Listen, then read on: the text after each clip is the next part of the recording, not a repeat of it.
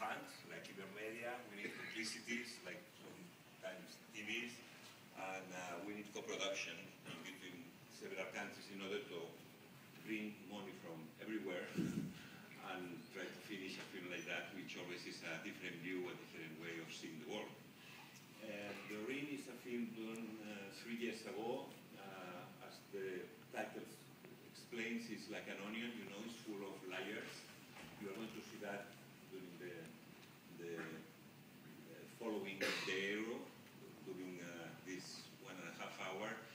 And it, for me, was an interesting experience because when I met the director, we immediately found that we had something in common, and both of us we worked on advertising in order to get money for making films.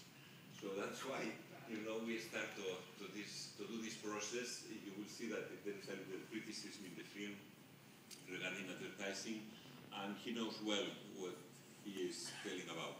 But more than that, the interesting thing in this film is that this character, this anti-hero, would say, that is isolating himself of the rest of the surroundings and the life that happens in his life. You know, maybe you will think he's a nut. He has little things like a nut. But anyway, we are not going to explain more about the film. But I would like to take advantage that Gustavo Casenave, which is the musician of the film, is living in New York and is here just to introduce as well himself, and that's all. Gustavo, please.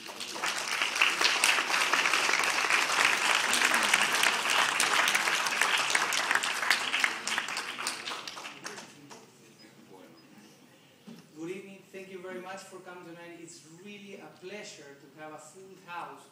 Actually, I didn't even know that it was showing. I got an email yesterday from the director. He told me they are showing the movie at MOMA. Go and meet this guy. Like, he's a very sweet guy.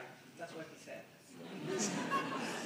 Anyway, the film you're about to see, it's, I don't know, you have to see it. But what I can talk about the music, when I was composing the music for the movie, I really had to, first of all, try to get into the director's mind.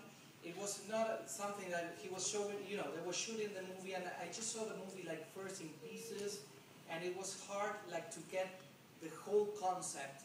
And I really had to see it like many times and like talk with the director and to see what was the intention, what did he want exactly to say with the music. So we have one more guest here. Actually, the violin player from the movie is here. Nicholas Danielson, that is right there. Nick, right there. An amazing musician, also in New York. And actually, he recorded the music here. And then we went back to Uruguay and we finished everything there. And we're really, really happy to be here tonight. And I really hope you enjoy the movie. Thank you very much.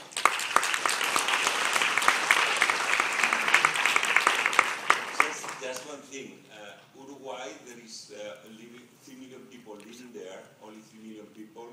Half of these people is living in Montevideo, the place where the film is shooted. It's a strange country, in a way, but very peculiar. And I think you must take into account also that usually there are made around 4 to 6 films by year only. So that's one of them. Thank you very much.